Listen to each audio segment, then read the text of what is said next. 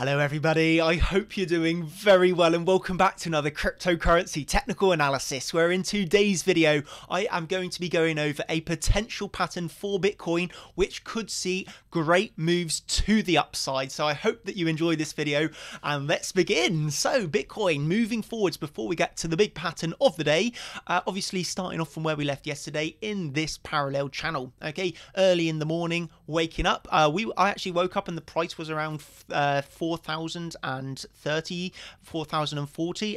So I was awake just to see this breakup. I am still in my long position from 3,995. So I have no reason at the moment to, let this go. I have literally just going to keep a trailing stop loss and let this either run or get stopped out now in profits. I'm very, very, very happy with my entry. Obviously that entry was posted freely on, on Twitter, so anybody could have followed along with that. And that was very simply this trend line, which a lot of people have incorrectly done this trend line, by the way. I've seen people saying we've not broken the trend line yet, XYZ about the trend line. We have broken above the trend line.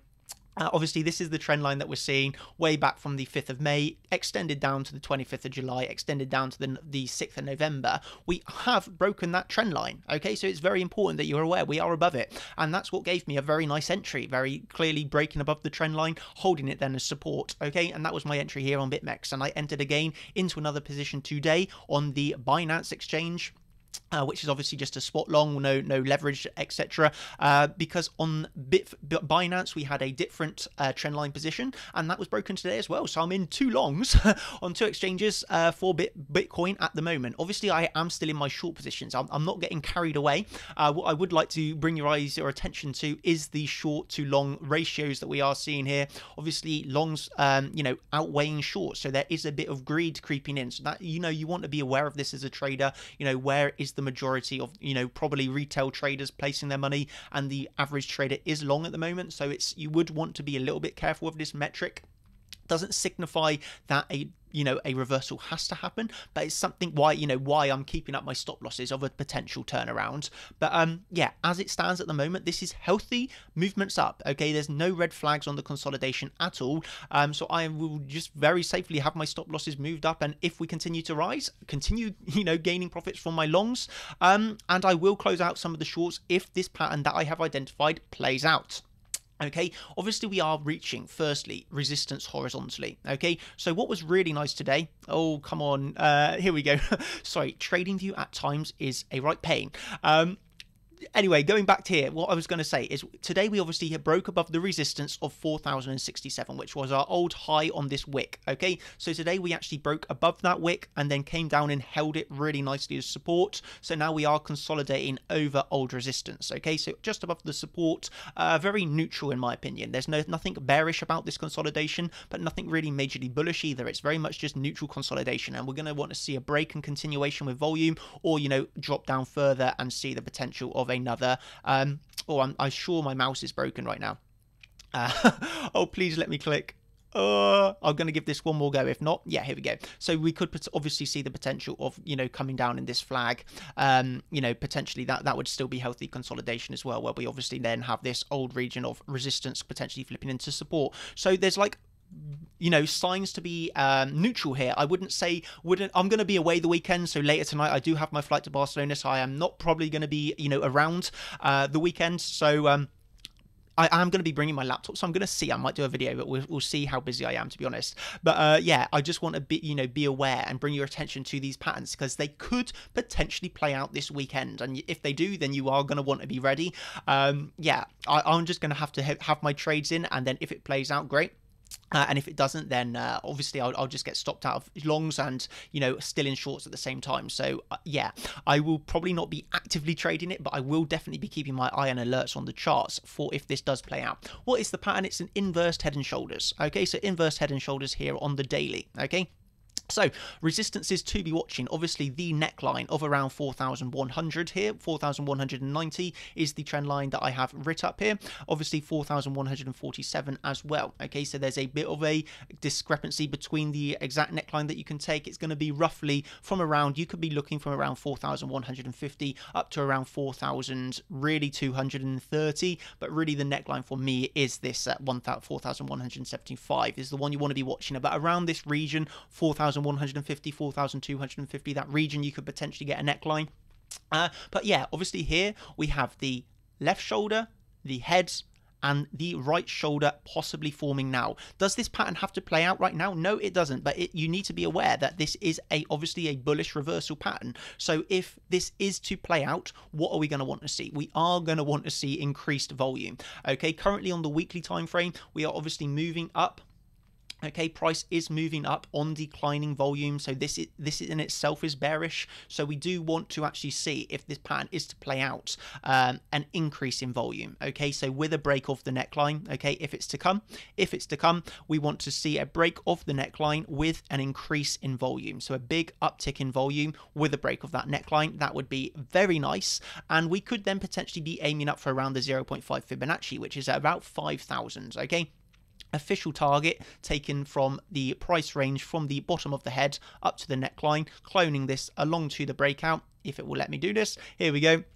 And as you can see, the target is going to be basically 5,000. Okay, so in this area, we do have a confluence of resistances. Obviously, the 0.5 fib and the the actual target from the head and shoulders. Okay, inversed head and shoulders to be correct. But it's going to be a very big importance of the of the right shoulder breaking upwards with increased volume.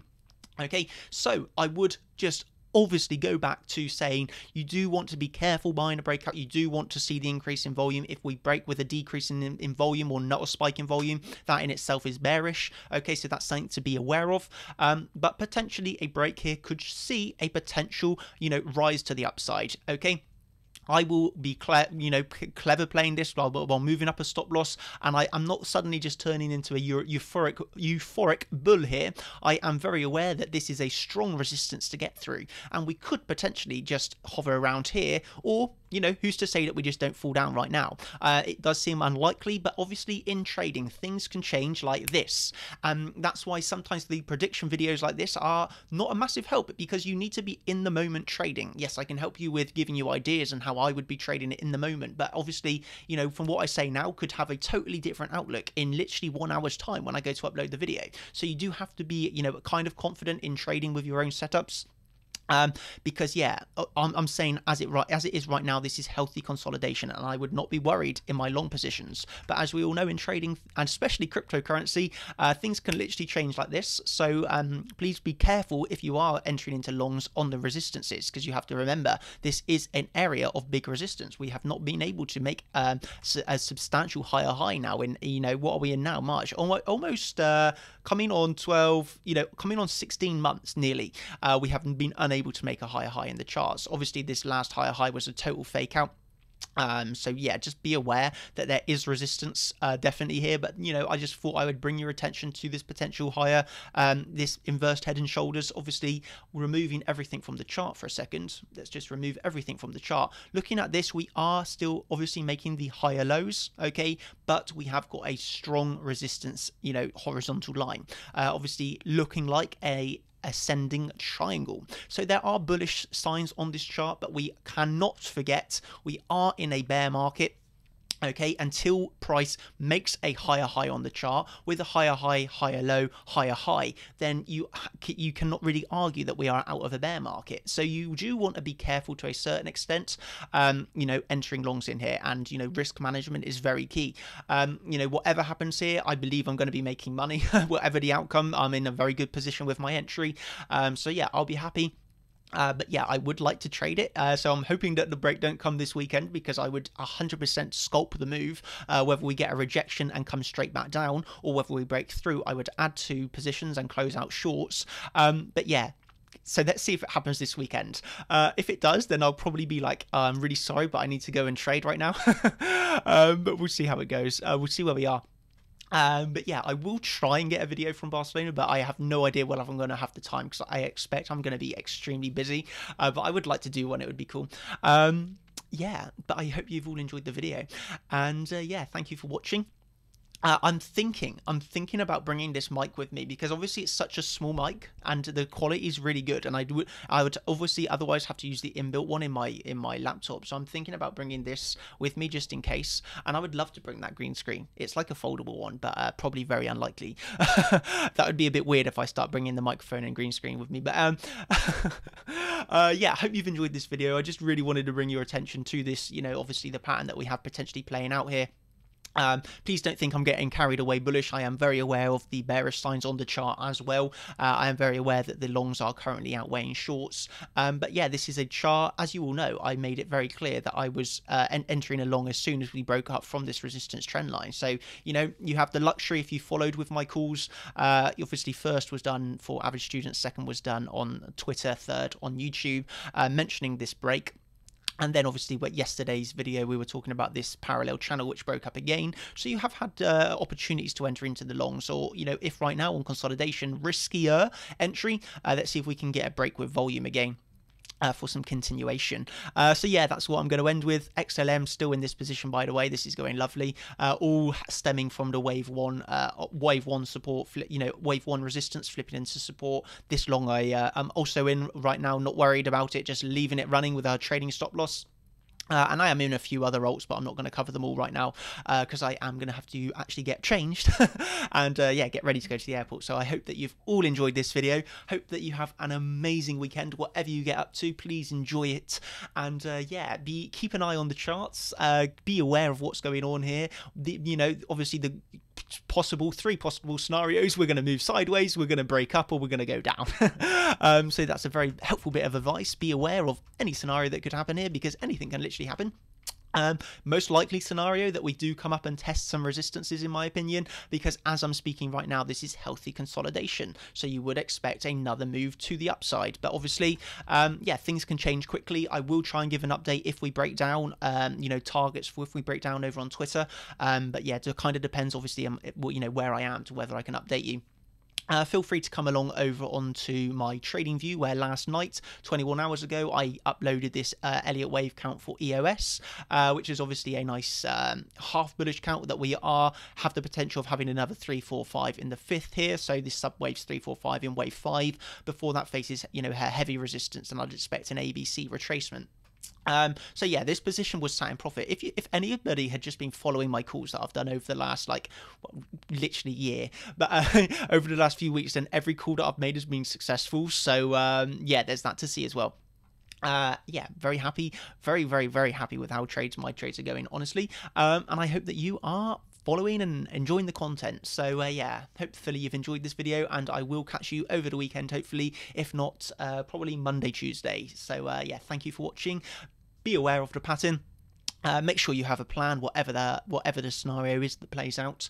And yeah, be ready, be trading. And if you're not trading, then enjoy your weekend and have a good one with your friends and family. Thank you, everybody. Cheers.